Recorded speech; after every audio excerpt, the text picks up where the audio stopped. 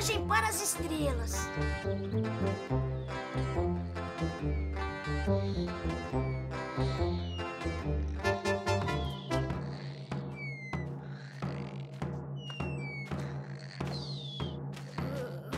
O quê? Bjorn, levanta! Um desastre! Uma catástrofe! Rápido! Rápido! Uma estrela caiu! Como assim caiu? Caiu onde? Bjorn, vem logo! Eu te explico tudo no caminho! Vem! Bjorn, você lembra de que me contou sobre a chuva de meteoros? Então eu fui passear na floresta de manhã. Eu tava andando e de repente... eu vejo uma estrela iluminada no mato. Eu me aproximei e quase desmaiei. Pronto, chegamos.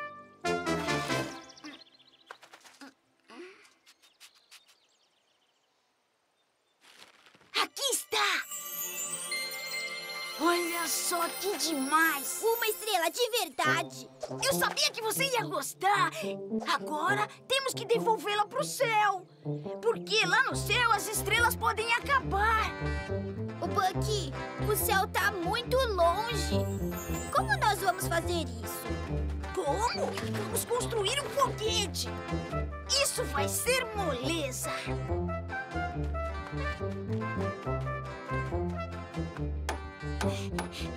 Eu vou apresentar a vocês o super foguete interestelar Estrela 1. Os foguetes voam lá pra cima. Oi? Certo. Assim tá melhor. Esse é o nosso foguete. Falta apenas construí-lo. Vamos começar.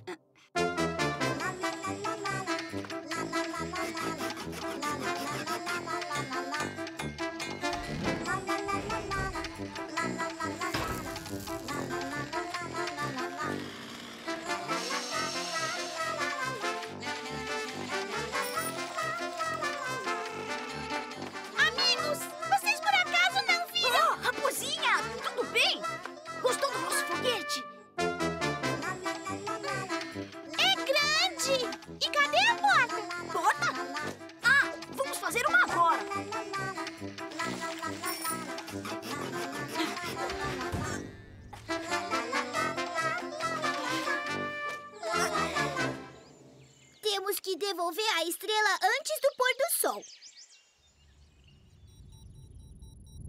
Contagem regressiva! 5, 4, 3, 2, agora meio, 1, 0 e já!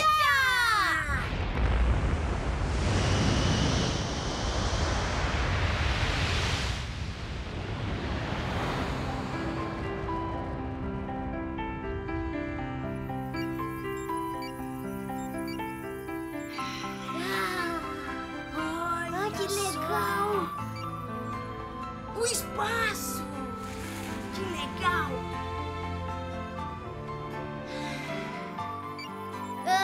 E então? Vamos liberar a estrela?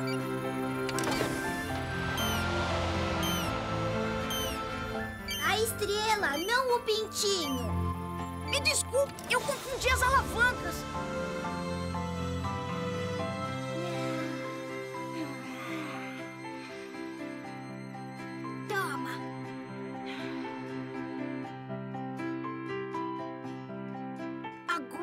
É hora de voltar. É sim. Até logo, estrelinha.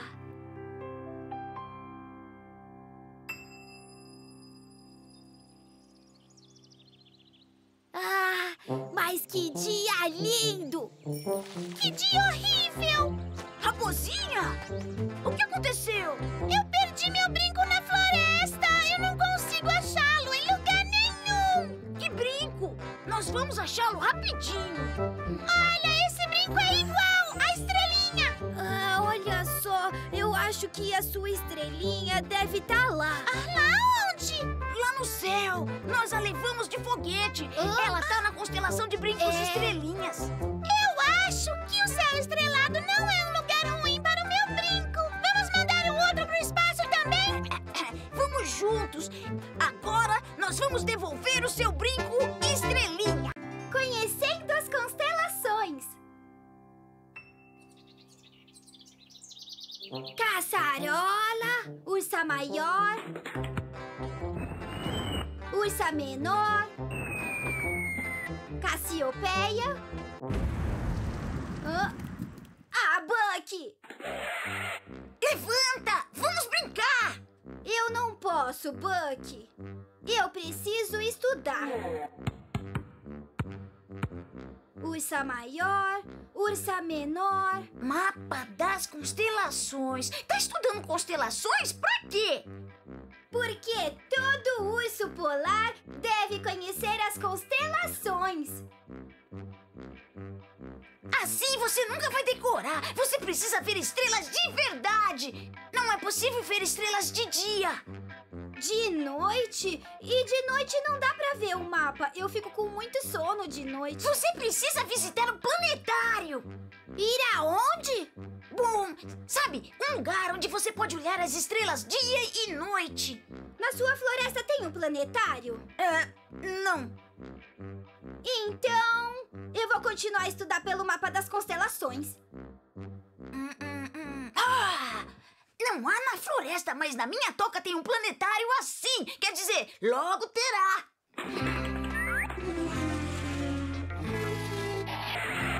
Me empresta aqui. Passa na minha toca daqui meia hora. Tá bom. Então vamos pendurar aqui uma caçarola. Que legal! E agora faltou o mais importante.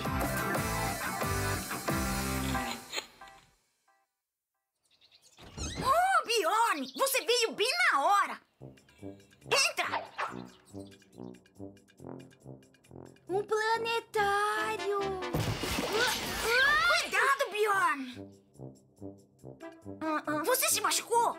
Então é isso que é um planetário? E por que tá tudo pendurado com cordas? Cordas? Então não precisa olhar pra elas. Olha pra tudo isso. Isso, por exemplo, pra constelação Ursa Maior. Tudo como nos seus desenhos. Bem, quase tudo. Aqui está a constelação Caneca. Ou melhor, era uma caneca. Está quebrada, mas isso não é muito importante. E por que esse martelo tá aqui? Quem disse que não existe uma constelação martelo? Olha só, eu pendurei uma bem lá no cantinho. E aí, fala, o que você achou? Não tá legal? Eu gostei.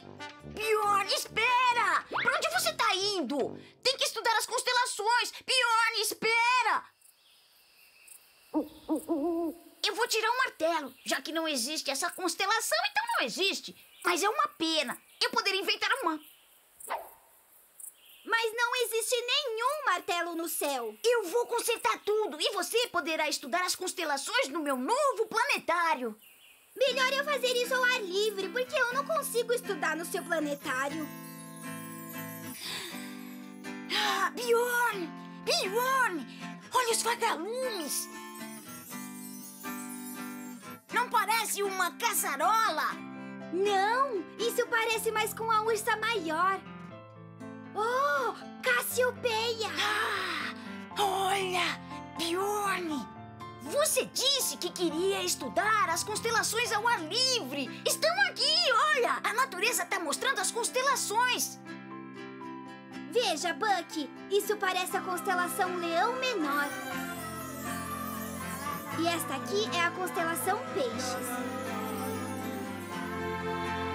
Aqui está Perseus. E essa constelação é Órion. E essa aqui é Escorpião. Aquário. Bem, é quase Aquário. Oh, a Via Láctea! A coruja disse que não é a Via Láctea. É uma chuva de meteoros. Mas você não entende o idioma da coruja. Ela disse que já é tarde e é hora de dormir. Então, boa noite, Bjorn. Pra você também, Bucky. Natureza misteriosa.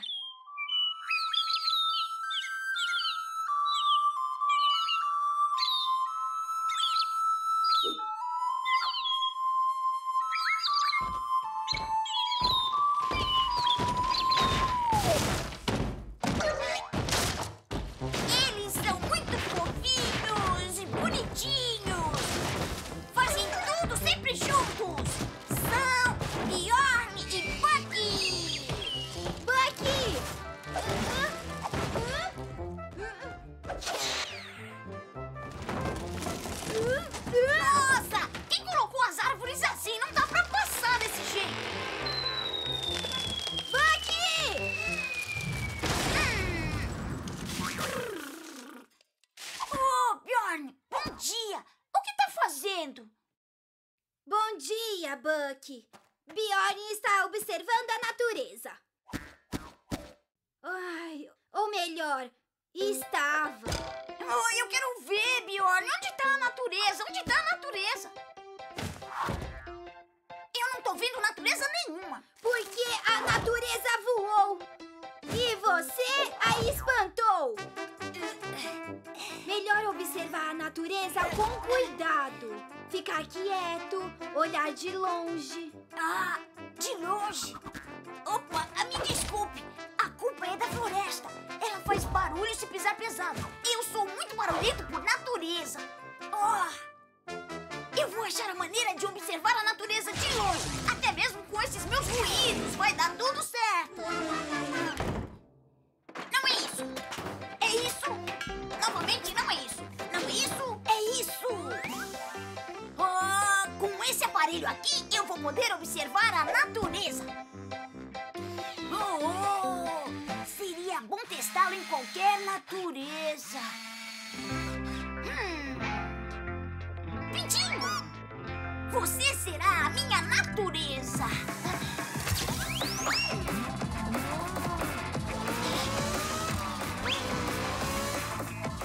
Pintinho, natureza, para!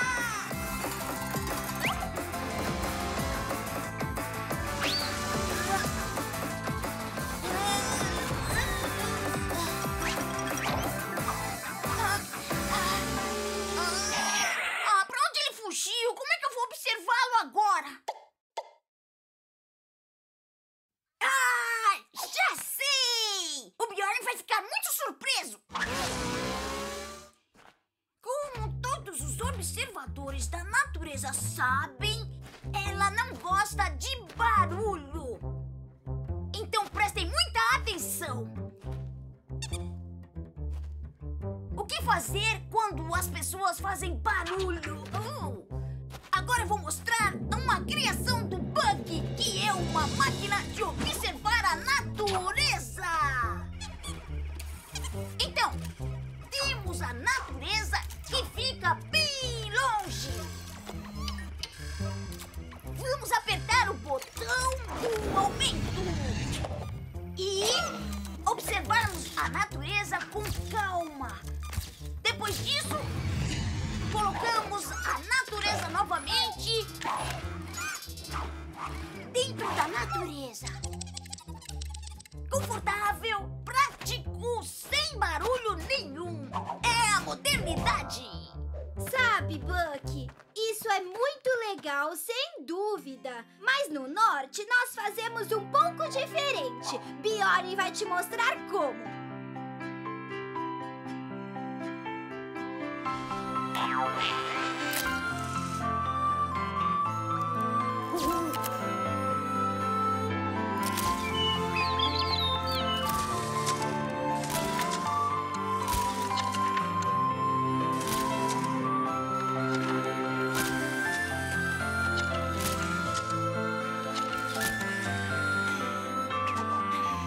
Que legal! É assim que temos que observar a natureza.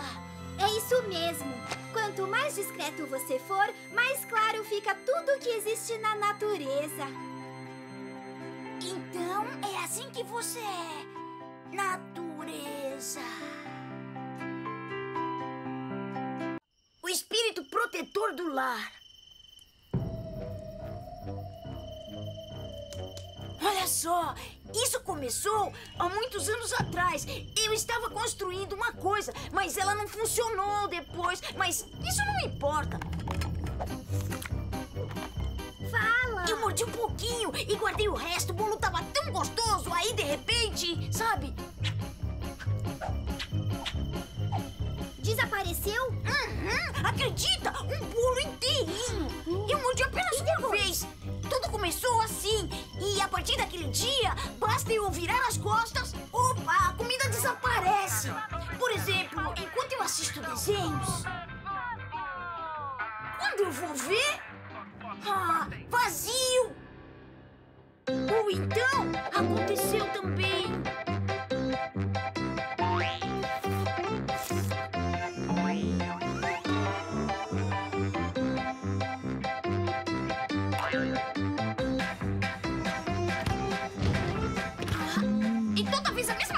nossa! Ai, eu até tô com um pouco de medo. Se a comida continuar desaparecendo, o que eu vou comer então? Olha, será que eu posso morar com você alguns dias até isso acabar? Sabe, Bucky, nós no norte temos uma lenda. Dizem que na toca de cada urso polar mora um espírito protetor do lar. E se ele ficar com raiva por algum motivo, ele fica magoado e começa a fazer arte e atrapalhar o dono. Ai, para de me assustar! Isso tudo é uma bobagem!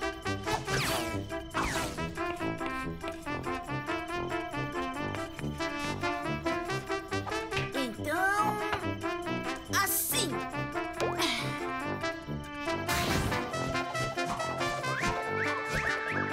Olha só, Bjorn, presta atenção! Então podemos dizer com certeza que os espíritos não existem! Mas a comida desaparece para algum lugar?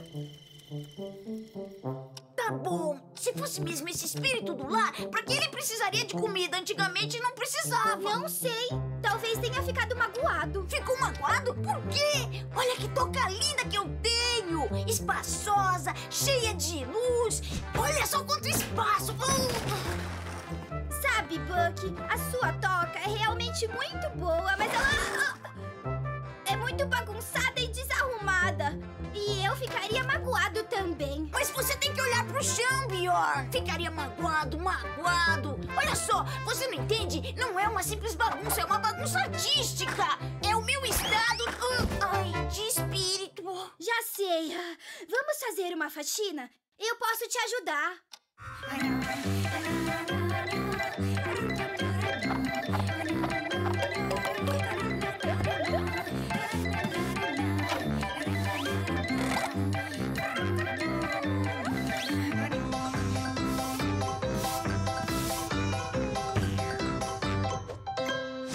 Achei! Eu já tinha esquecido disso! Sabe? E o que é?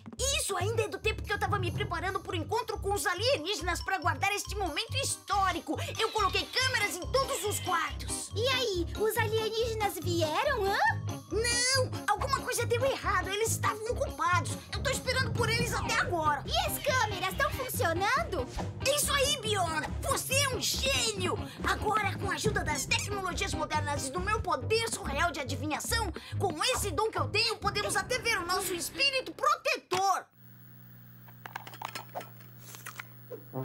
Ah, olha lá! É um pintinho! Mas que danado! Cadê o espírito? Vamos continuar. Olha! Ai, o pintinho de novo! Ai, ele não pede por esperar! Ai! Olha lá! De novo!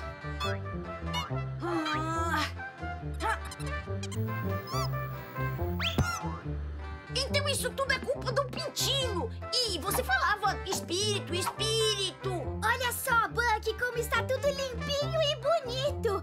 Se o espírito morasse aqui de verdade, ele iria gostar daqui. Não tenho nada contra. Casa arrumada é muito boa e tem espaço pra andar de skate. E aqui, ó, eu sempre tive uma bolacha de papoula guardada. Onde ela tá? Ai, parece com uma estrela. O quê? De novo! Pintinho, parado aí! Ei! Ei! A melhor máquina de lembretes.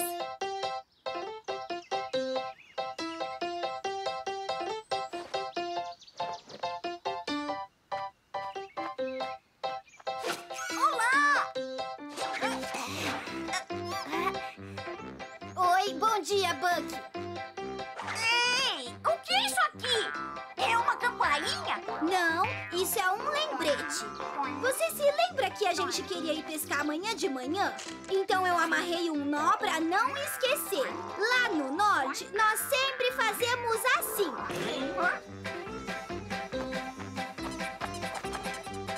Que coisa mais frágil! Sabe de uma coisa?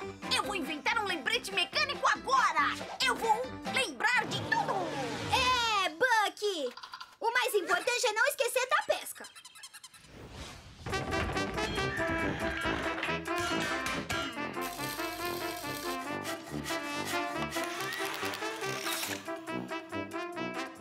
Almoço,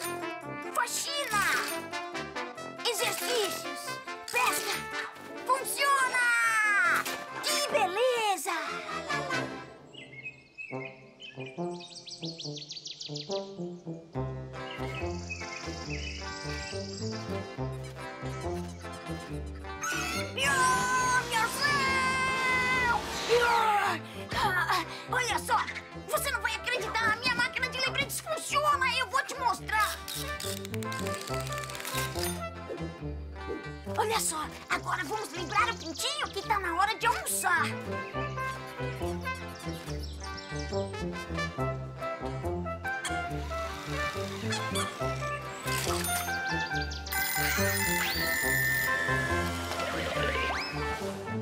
Bjorn, ela funciona, viu?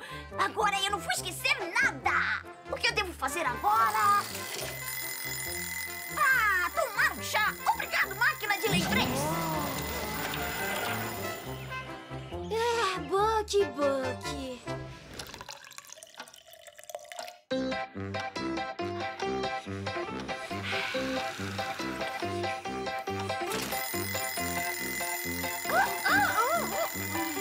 Haha, faxina. Faz um tempão que eu não faço faxina.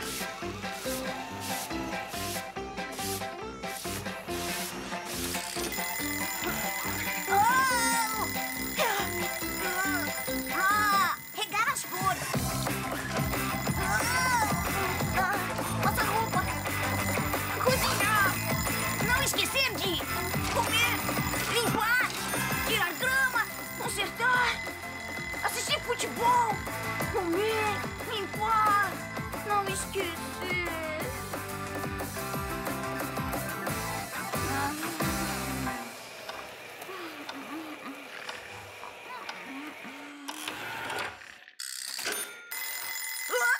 Oi! Tá. Dormir até que enfim.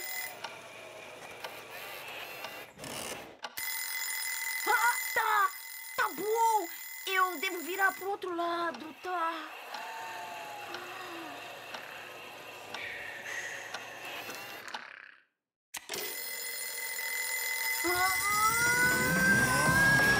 Acabou.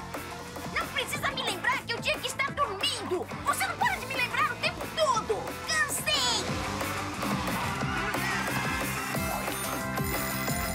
E dormir. Muito obrigado por me lembrar.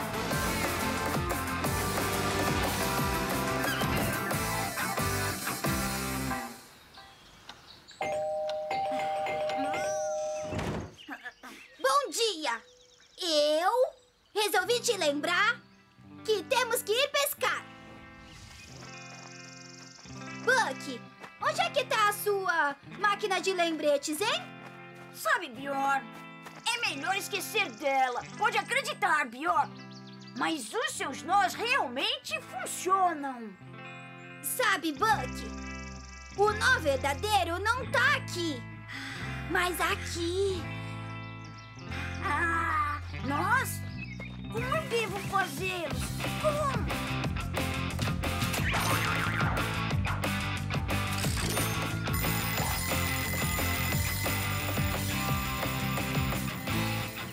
A viagem.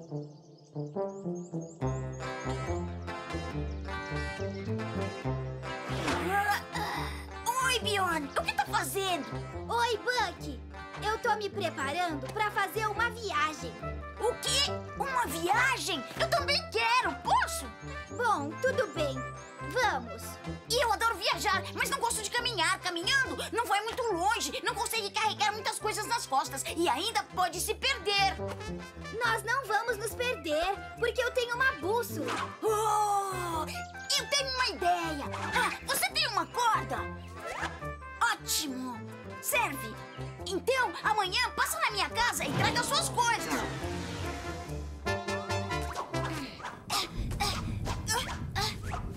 Oi, Bucky. O que é isso? Parece um balão.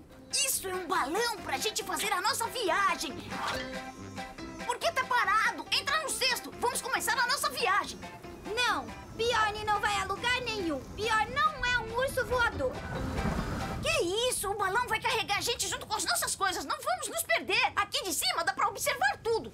Bjorn não vai a lugar nenhum. E o tempo não está bom pra voar. Entendi. Você tá com medinho de voar. Eu? Eu não tenho medo de voar. Nossa! Bjorn, faz alguma coisa. Eu tô com medo, Bjorn. Bjorn! Eu tô com medo. Faz alguma coisa. Por favor.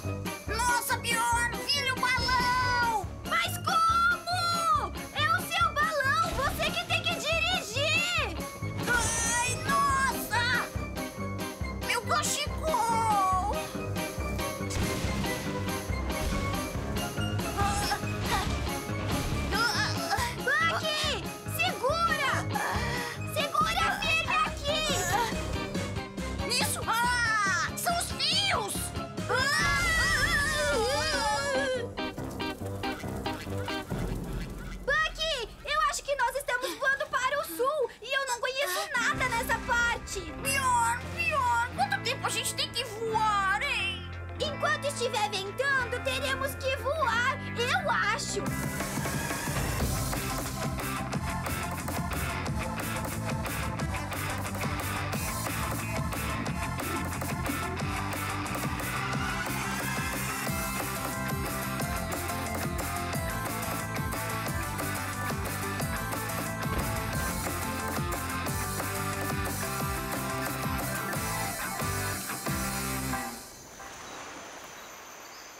Olha, você estava certo. Não é possível viajar de balão. Vamos para casa, caminhando. E pra onde vamos? Nós estamos muito longe. Bjorn não conhece o caminho. Bucky também não conhece, mas você tem uma bússola. Eu tenho sim, só que está na mochila. E ela tá na sua casa. E o que a gente vai fazer agora?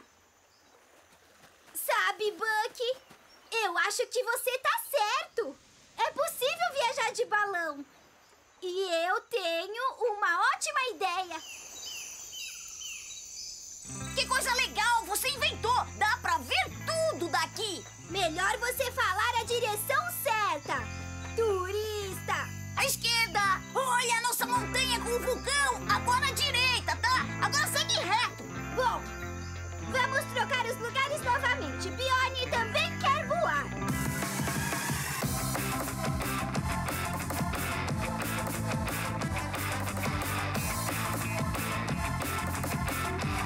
Oh, Bucky! Era um sinal! Vire mais pra direita. Bucky, a direita é pro outro lado. Olha! Ali está sua casa! Que bom! Nós achamos o caminho! Que legal viajar, né, Bjorn? Amanhã vamos caminhar de novo. O quê? Tá rindo do quê? O que eu disse? Mas eu não disse nada engraçado. Reta final.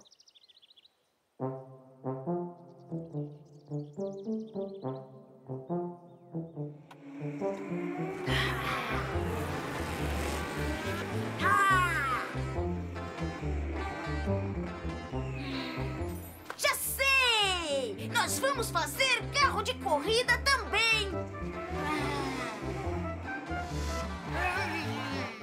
Eu vou criar o carro mais rápido de todos! O mais potente e o mais poderoso num piscar de olhos! E ele chega ao fim da corrida!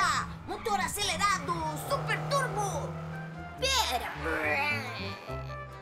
Você vai fazer de novo algo que vai quebrar no meio do caminho. Então é preciso que você faça outro carro para que funcione com combustível ecológico. Por exemplo, como o vento. E aí ele vai flutuar. Não! O carro tem que ser muito rápido! Motor acelerado! Super turbo! Vamos construir o meu carro! Não! O meu carro vai ser o mais rápido. Então vamos construir o... Amigos! Cada um constrói o seu carro e veremos qual dos dois carros vai ser o mais veloz. Tipo, uma corrida? É, corrida.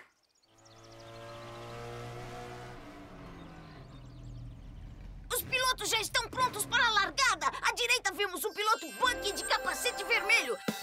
Que super carro ele está pilotando! É o último modelo da SKT-107, o mais veloz, o mais potente carro de corrida do mundo! E à esquerda temos o piloto Bjorn de capacete azul. E ele tá em seu carro leve, manobrável e ecológico. Os pilotos estão prontos! Em suas marcas, preparados, vão!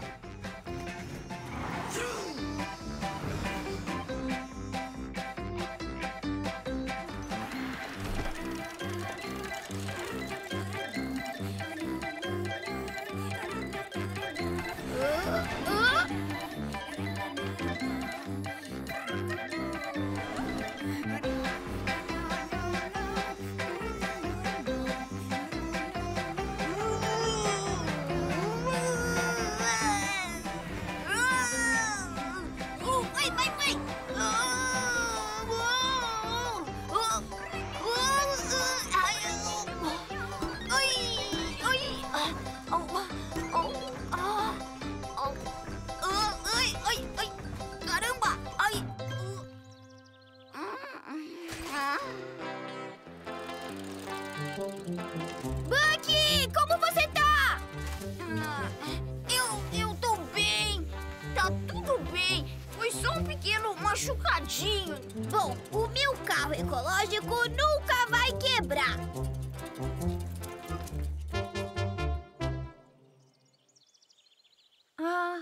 Eu acho que o vento acabou.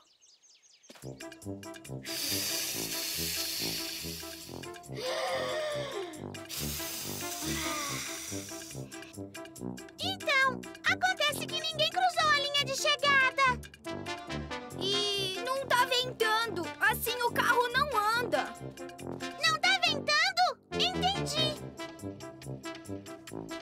Bucky, o que é isso? É um ventilador. Ele faz vento. Um disse que estava ventando, outro disse que não estava. Eu não entendo vocês, amigos. Raposinha, o que você disse? Tá ventando? Raposinha, você é demais!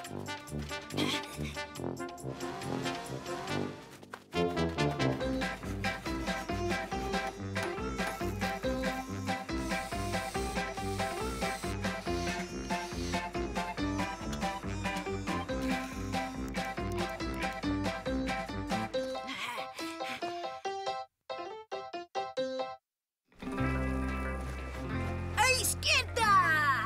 Sim, à esquerda.